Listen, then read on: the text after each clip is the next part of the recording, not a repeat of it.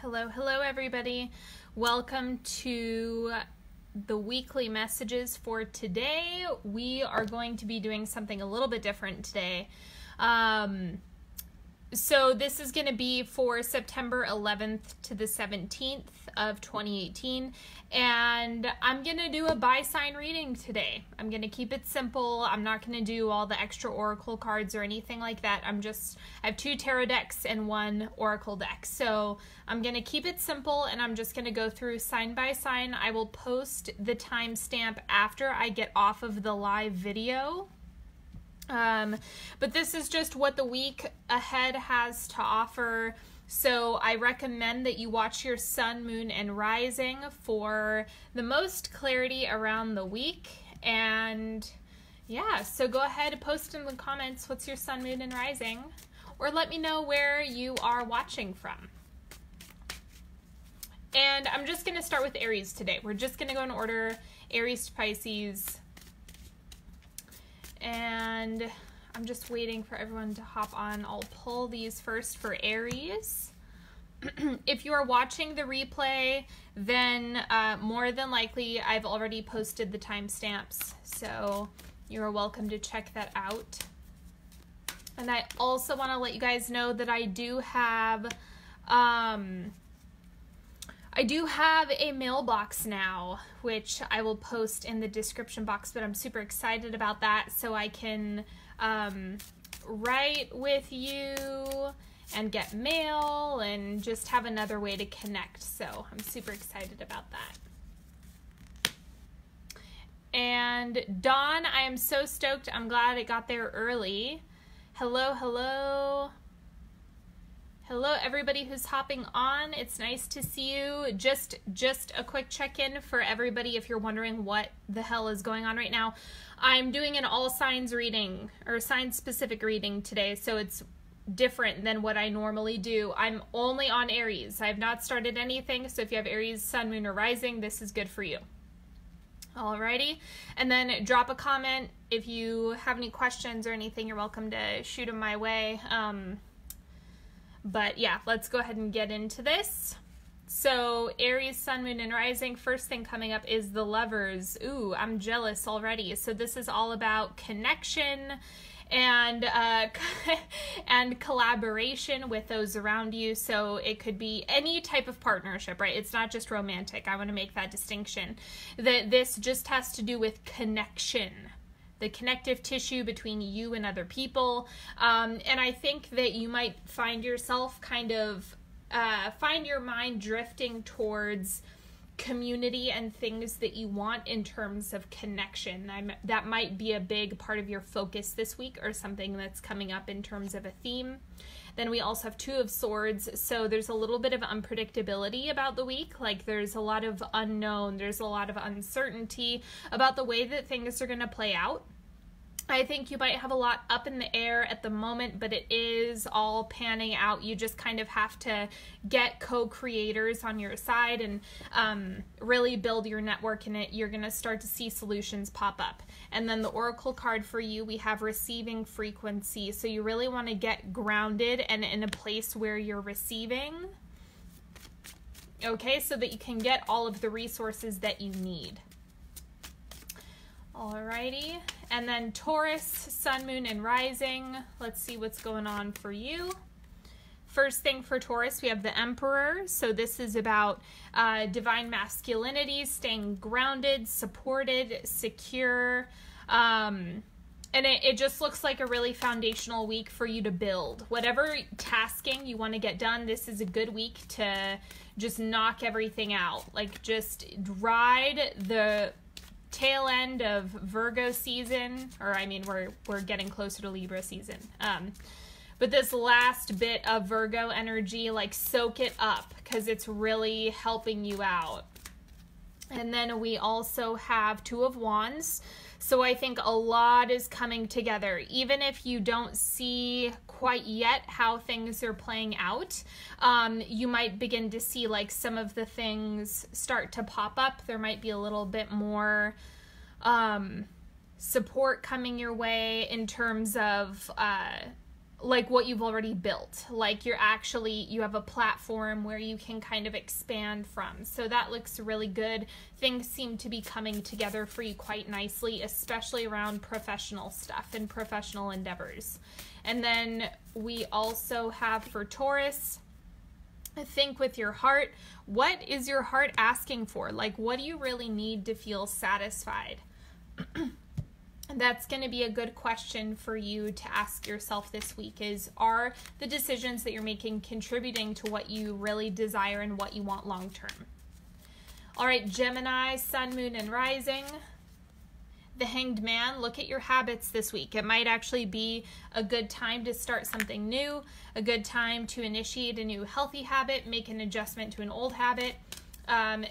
Habits, all things habits is going to really be at the forefront for you this week. We also have the Hermit, so there's a need for you to become introspective this week. Less about going out and collecting information and more about looking inward at yourself and what's going on. Again, this has to do with the Virgo energy that we're still working with right now, and so the Hanged Man is all about kind of making the adjustments to what's working and what's not. And you can't do this if you're putting all of your energy out into the world rather than pouring it back into yourself.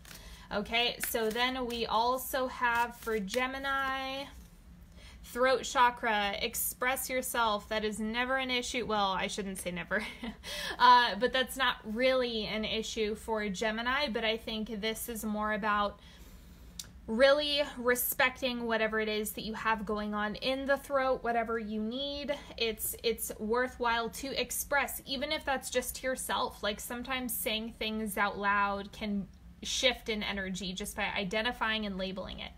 All right, Cancer, Sun, Moon, and Rising. And Diana, thank you so much. I'm glad you like it. I'm so glad to hear that. God, I just dropped a bunch of cards. Okay. Alrighty. Dawn, if you want to know what your Sun, Moon, and Rising is, go to astro-charts.com. That is my favorite site for Sun, Moon, and Rising. Okay, Cancer. We have the Death card. This is a good week, also a good week to make changes, or it's kind of like the flow of things is just working itself out. It seems like things are really shifting for you. So whatever it is that you are looking to adjust, it just seems like the timing is good. Like there's a new perspective, a new reality that you're moving into this week.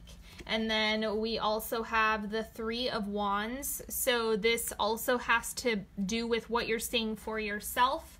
Remember that what you focus on grows. Where your attention is going to expand. And so this is a really nice combination to adjust your focus and really start,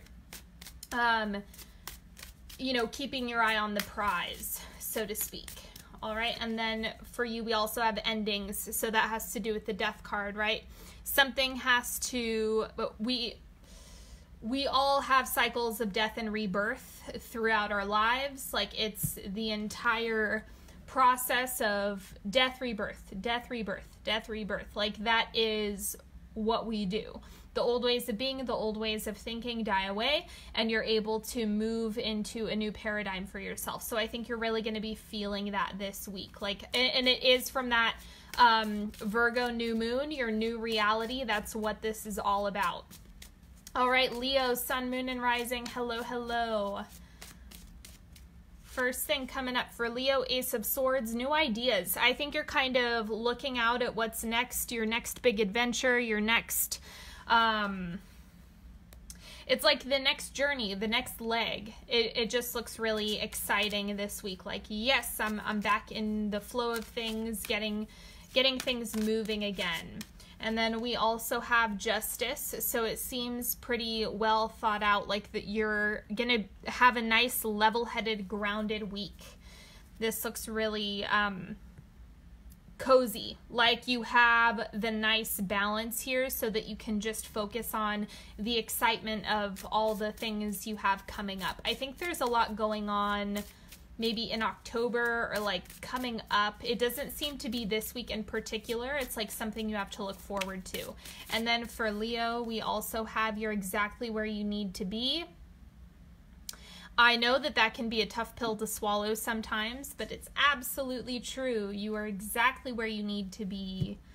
Even if some stuff's going wrong right now, I mean, you're going to come out of it on the other side. It's going to shift.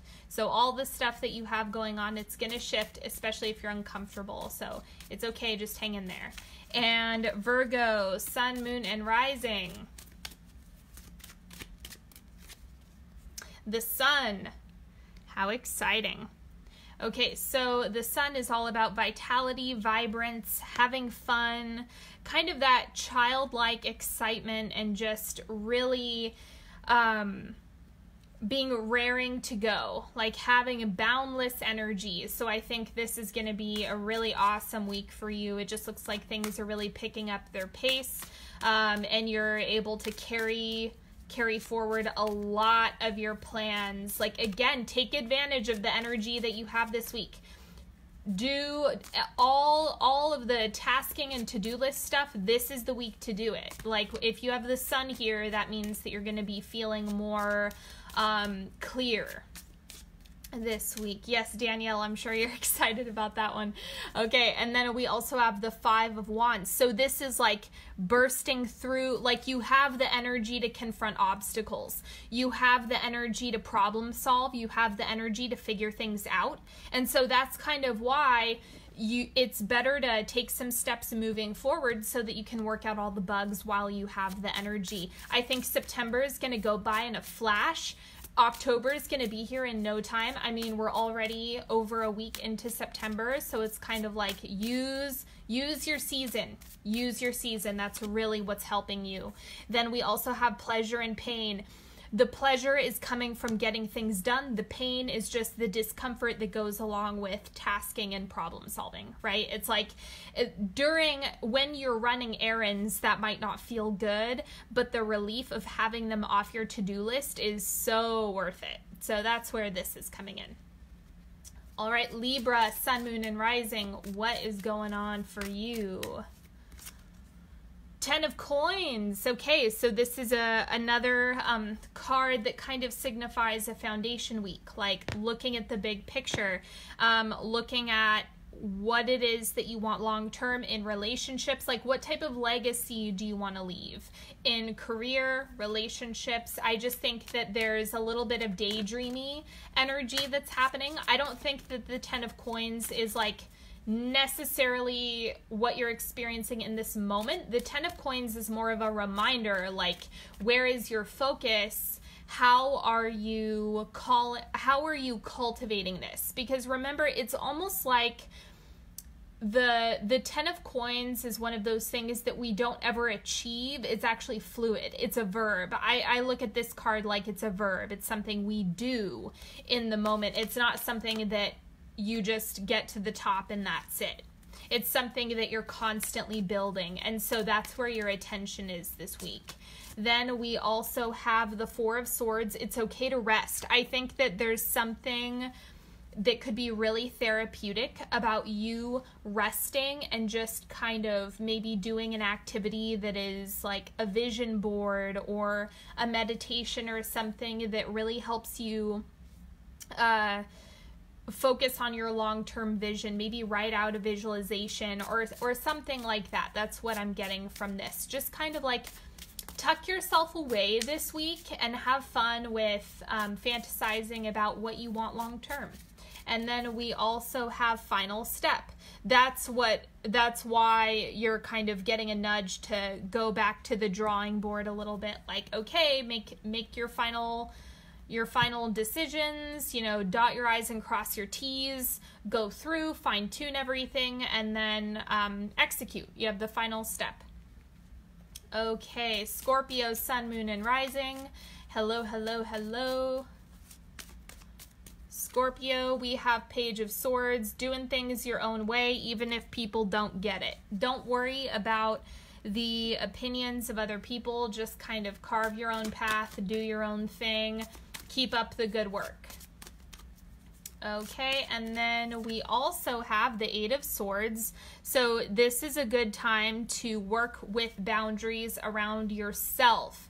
So what I mean by that is it's okay to put some healthy constraints around where and how you're working for yourself.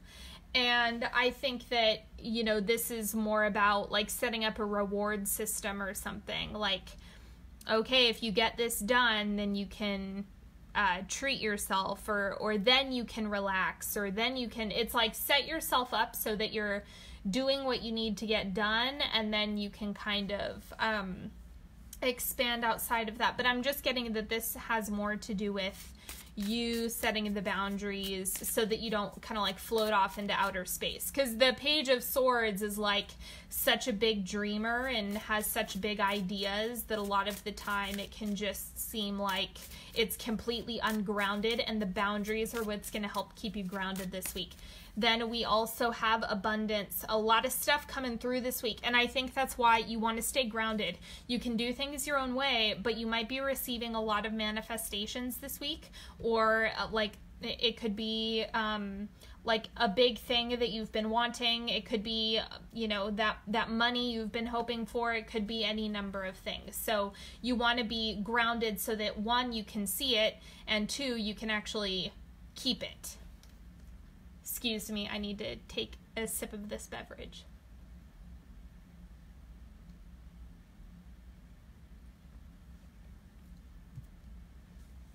Okay, Sagittarius, Sun, Moon, and Rising.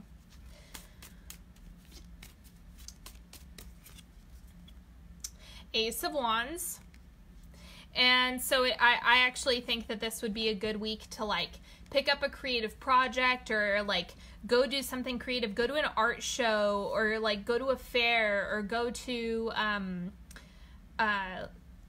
like a musical performance, or go see a show like that. You know, do something fun, or like plan something for yourself. I'm getting a strong hit on creativity.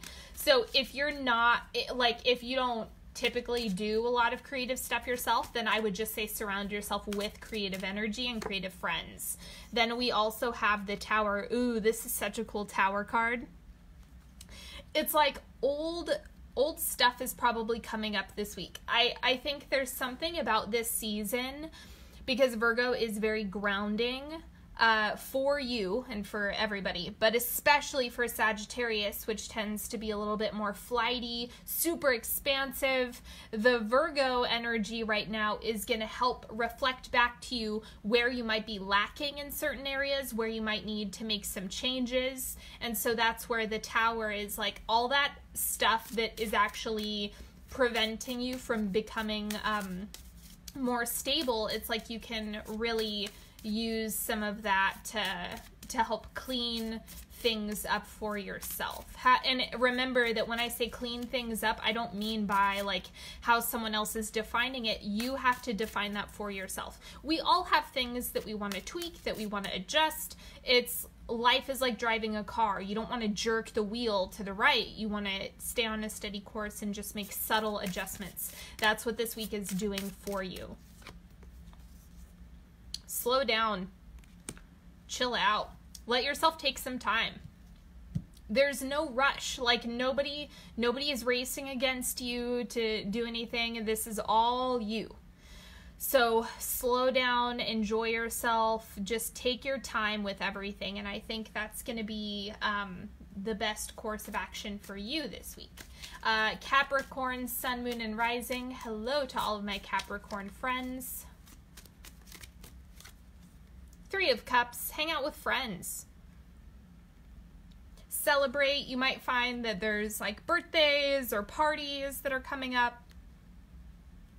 I think that this is going to be a really great time to just connect with the people that you care about.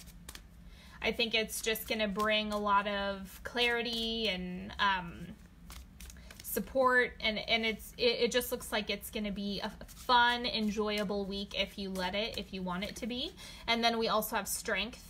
So this is probably a week where you're recharging your batteries. I don't think that this is a week where you're expelling a whole bunch of energy. It's where you're regrouping, recharging, recalibrating for yourself, and preparing for like buckling down and getting work done. And then we also have comparison. Watch yourself with this. Comparison doesn't help. It's not actually going to help you. There's a difference between like admiration and inspiration and then comparison. Like those are all in different camps. And so you just want to check yourself when it comes to like if you're looking at your own situation and saying, well, why can't it be like such and such? You just remember that there's a lot you can't see, and there's a lot you don't know about other people and other situations and other experiences. One is not necessarily better than the other because we're all different. All right, I already pulled this card for it, just wanted to pop up. This is Aquarius. Sun, Moon, and Rising. You have the King of Cups, emotional stability. I'm just seeing that there's like some emotional mastery coming up. You might feel more centered and grounded this week. It just looks like the right time to I would say, like, if there's a serious conversation that you need to have with somebody, this would be a really great week to have it. That's another intuitive hit that I'm getting. And then we also have the Empress. So I think there's a lot of abundance that's around. Like, you can actually cultivate a lot this week if you just give it a little bit of attention. You might find that there's a whole bunch of opportunities and relationships that kind of fall into your lap. Okay, so it's just like you're totally like the word that's coming up is like fertile. Like there's this fertile quality to this week. Like, yes, anything that you pour energy to is going to yield results, but you might not be able to see when. Then we also have feminine. Boom. That has to do with the Empress. These two cards are reading is the same. Like, don't forget the power of like your intention and holding space for the manifestation to arrive. It's not something where you just like cross your fingers and hope it comes. It's like you have to speak with conviction. Like, you have to know that your manifestations are in alignment with you. Like, and you're the one who decides that. That's not dictated by an external force so much. It's like that's an internal state that you reach. All right, last but not least, Pisces. Hello, hello. This is good if you're Sun, Moon, or Rising Pisces. First thing, Five of Cups. So this is about like, where are you looking?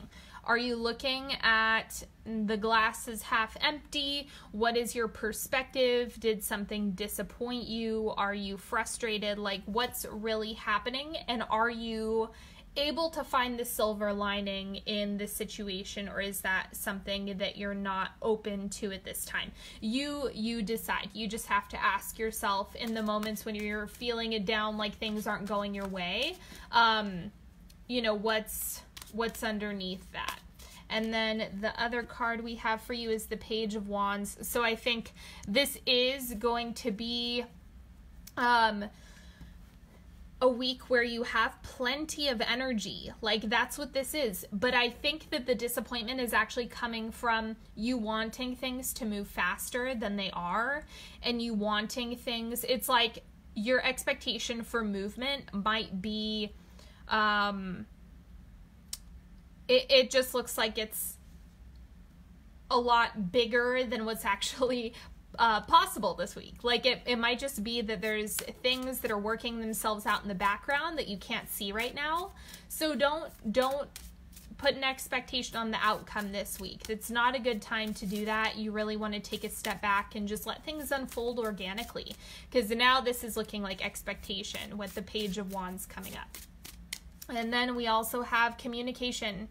So express yourself, communicate what you need, what you want, what you desire.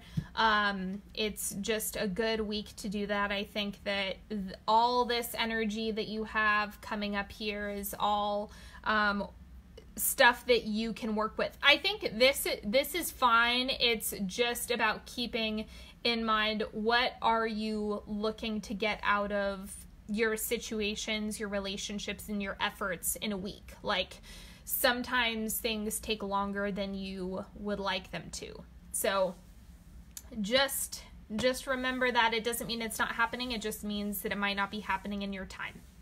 All right, so that is all that I have for you this week. Don't forget, if you have any questions or you want to work with me one-on-one, you're welcome to leave a comment. Check the description box. My new mailing address is in there. All of the links to work with me are in there and all of that good stuff. So check it out and have a lovely week, everybody. It's been a pleasure hanging out with you as usual, and I will talk to you later. Have a good one. Bye-bye.